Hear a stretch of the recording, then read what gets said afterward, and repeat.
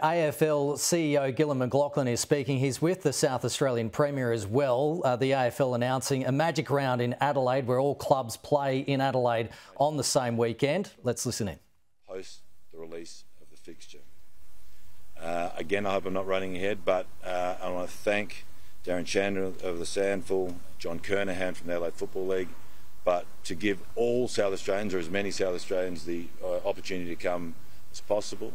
The Sandful and the Adelaide Football League will be having a weekend off, or a bye weekend that weekend. I think you can draw a line through this. We're going to bring the football here. We know AFL fans love travelling. An average of 3,400 supporters travel to every game. This is going to be massive for our game, and it's going to be massive for South Australia and for Adelaide. The Premier and his team's ambitions are significant. I think marquees all the way down the Torrens, closing Norwood Parade if it happened to be at Norwood Oval, state dinners, I just made that up, but that sounds good.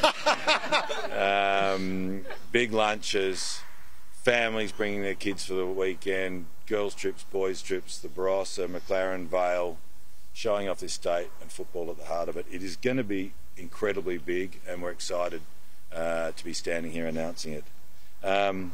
Over the pandemic years, South Australia played a hugely important role in the survival of our game, so we're pleased to be able to bring what I think is going to be a legacy event for our code to start here in Adelaide in South Australia.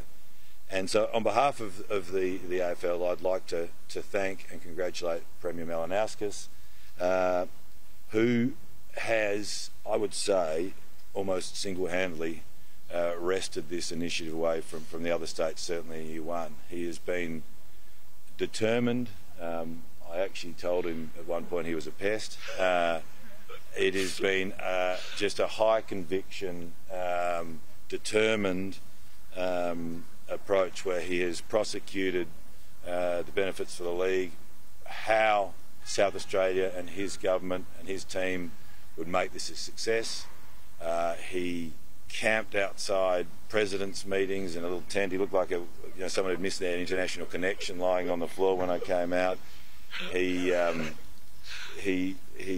put heavy tags on everyone in the Olympic room on grand final day, and I want to congratulate him for being so single-minded to secure this event in the first instance for his state, because it's been pretty impressive, Premier. So we feel incredibly confident in what you and your team will deliver for our game, and I know you're confident what our game will deliver for this city and for this state, and I'm frankly pretty excited, looking forward to April next year. So over to you, and thank you very much. Thanks, Gil. Thanks very much, Gil.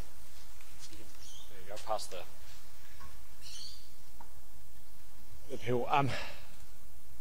Can I just start by thanking you, Gil, not just for your kind words, but for the whole team in the AFL putting their confidence in the state of South Australia, putting on one hell of a show in April next year. Make no mistake, this is a big victory for the state of South Australia, and it's going to be a huge weekend of footy, which everyone in our state, but more importantly everyone in our country, can enjoy. This is going to be an event that fills every single last hotel room in South Australia.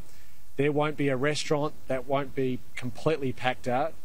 The bars better start ordering those kegs ASAP, because OK, that's the South Australian Premier joining AFL CEO Gillon McLachlan, talking about the magic round, which is on the way for South Australia, where all clubs in the AFL play in the same weekend, similar to the NRL.